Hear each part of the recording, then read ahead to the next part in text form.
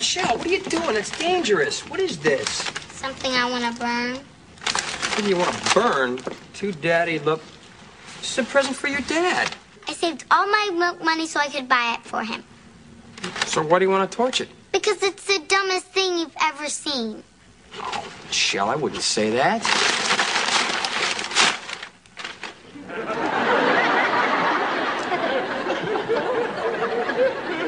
Actually, I did say that, didn't I?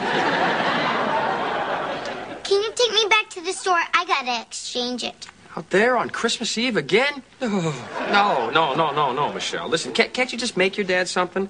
I know there's plenty of cereal in the kitchen. And I know he's been hinting for a Fruit Loop sombrero. I made him that 2 years ago. Please take me to the store. Please, please, please, please. Michelle.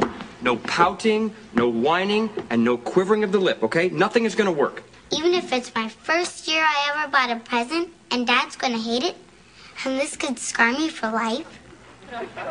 Guilt will work. Guilt is good. I didn't say guilt earlier, did I?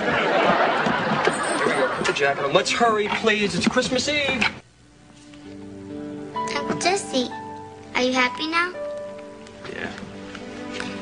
I think inviting Draco over was a great idea. I've been belly aching all day about no one having any Christmas spirit. The problem wasn't with everyone else. The problem was with me. You lost your Christmas spirit? Yeah, I'm afraid I did.